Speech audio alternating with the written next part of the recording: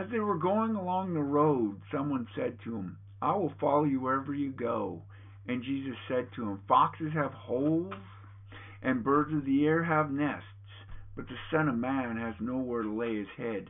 Luke 9:57 and 58. Good morning, my brothers and sisters. I'm Don. Thank you, Lord, for your word and grace upon this word this morning, for training us in righteousness this morning, that you, Jesus, are our Lord. And I thank you for this in Jesus' name. Amen. Glory. Glory. That's a hard one to get out this morning. I've been struggling with this message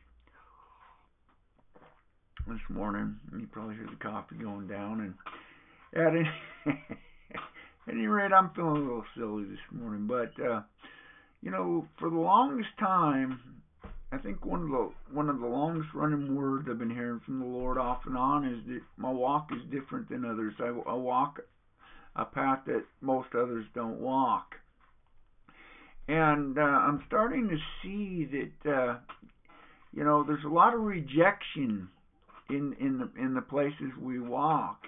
And especially if we choose, and we have to make a choice here, to walk with Jesus, to stand alone if that's what it takes. The prophets, we'll talk about Jeremiah. He was beaten. He was stuck in a well, in a cage, because of his testimony. He was rejected, although God called him to the nations. Ezekiel, the things he had to go through. These were contemporary prophets, but whenever a person has a word from God, the enemy comes in and tries to kill it. Look at all the abortions in the world nowadays. The enemies come in and literally snuffed out millions of lives via a lie. And he will try and snuff you out and make you stand alone, that even the closest people around you will reject you. And I'm beginning to see some of that in my own life and feel it in my own life. And I'm beginning to question that. We don't have a place to lay our heads sometimes. Jesus hung on the cross. He was all alone. The Garden of Gethsemane, he was all alone. And what I mean by all alone for Jesus was a lot higher level than I'm going through. But we need to see sometimes that our walks, we are going to be alone. Are we strong enough to stand? Do we have the will and the desire to stand if God calls us to stand alone? And we need to begin to make a decision about how we're going to walk. Do we want to walk like everybody else, just to be liked by everybody else? I could be a pew sitter if I wanted to and be liked by everybody else and just always say the right things. I really feel this morning it's important for us to know that there are going to be times when we're going to be walking alone, especially if we make a decision for righteousness. And it's not easy. It is not easy, and we need to understand that our walk in the Lord isn't always going to be easy. The walk for Jesus wasn't easy. The walk for the apostles wasn't easy. The walk for the disciples was not easy. How easy was it for Jesus to say, hey, I'm going to be lifted up, and when I'm lifted up, I'm going to draw all men unto me. And he was talking about his crucifixion. How easy was it for him when he was praying in the Garden of Gethsemane and he said, Father, if at all possible, let this cup pass from me. Nevertheless, not my will, but your will be done. John the Baptist, his ministry must increase and mine must decrease. His life in me must increase, my own life must decrease. Sometimes we have to stand alone. We have to make a conscious decision and decide how we're going to walk. Are we going to walk righteously in him, or are we going to be pretenders? Now, I believe there's people watching this, and sometimes we get on the fence about things. But we have to make a decision for Christ. Let me go bury my father. Jesus, what did he say? Let the dead bury the dead. Let me go say goodbye to my parents. Sometimes we make excuses, and we got to stop making excuses.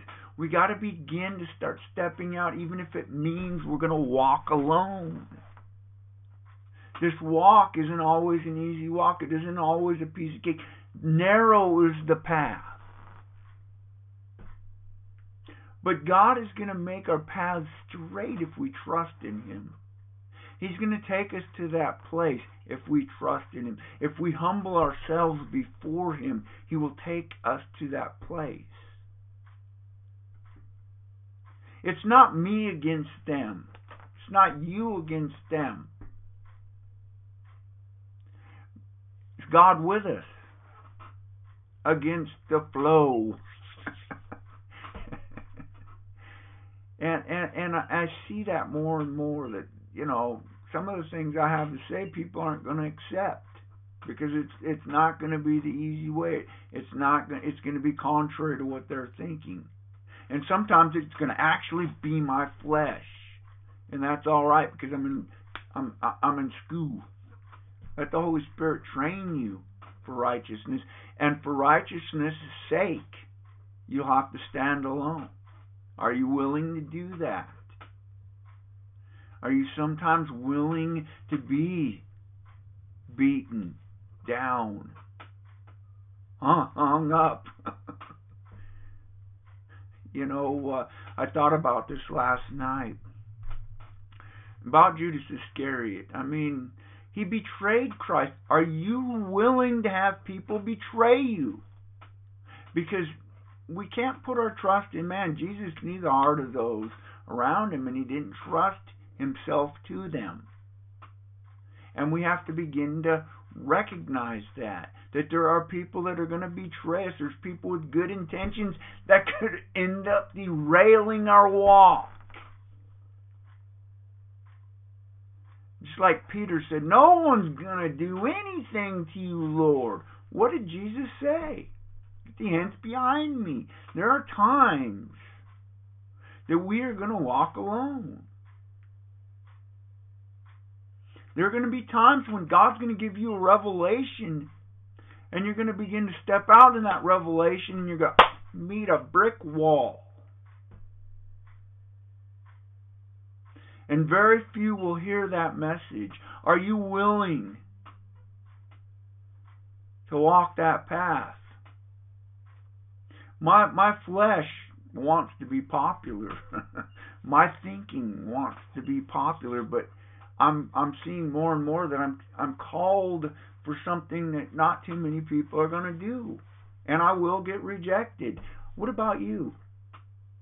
I just want to say thank you for coming and sitting with me this morning and listening to me preach. It's not an easy walk. Let's not pretend that it is. But it's the only way to life is through Jesus. It isn't through what we can do or what we don't do. It's through Jesus. And not everybody's called to the hard walk.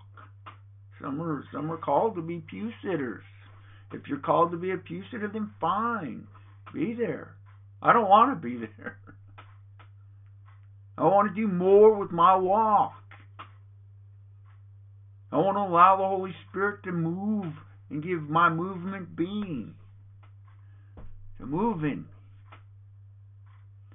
I just want to say thank you, Lord God, for your mercy and your grace. For those who have a desire to be more than pew sitters, Lord God. More than those who walk in fear. But we live courageously and boldly in you, Lord God. And we would speak life over others. And we would give our life for others. Because you've called us to that. And we would release over others your hope, your life, your grace. now in Jesus' name. Amen. Glory. Get alone with the Lord. Begin to seek Him. Begin to thank Him. Let that thanksgiving be turned into praise, and step out in faith and become worship. You worship God, must worship Him in spirit and in truth. Decide this day whom you will serve. Step across the chicken line. Get off the fence. If you're called to do something, begin to step out in faith and allow the Holy Spirit to move through you. Even if you're making mistakes, you're doing something, get out there and do it. Don't allow the fear of man to stop you. Don't allow the fear of what others might say to stop you. It's not you against them. We wrestle not against flesh and blood. Don't take the fight to the enemy, but when the enemy comes, smash him. Glory. But begin to trust your ways into the Lord, and He will set your paths straight. He will keep your feet on solid ground. Glory. Maybe I wasn't done. I just want to praise the Lord right now. I just thank Him for this morning's word. Be blessed today, and we'll see you soon. Bye.